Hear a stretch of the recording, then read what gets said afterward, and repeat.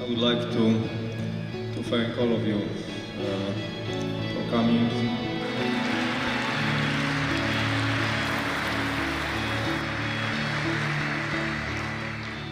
As the executive board decided to appoint us as the organizers of the next flagship conference, which is Graphene Week 2017 in Athens. And that will be at the end of September at a venue that will be announced soon. I feel very happy about this.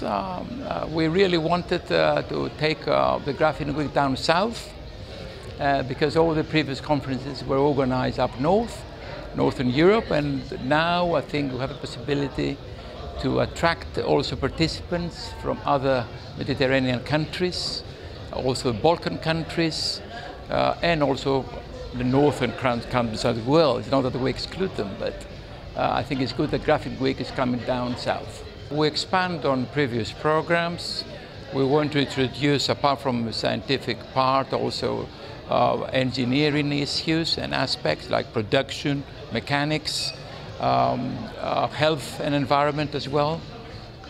Graphene can play a very good part in those areas. Also, what we have in mind is to involve companies to expand on innovation and show innovative products and services.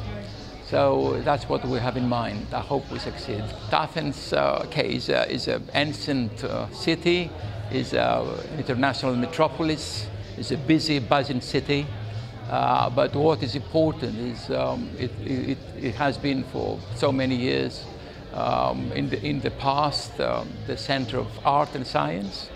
So here we have graphene, which is an advanced technological material, bearer of new technologies in the future that will actually meet the past, which is the ancient art and culture and as well as science.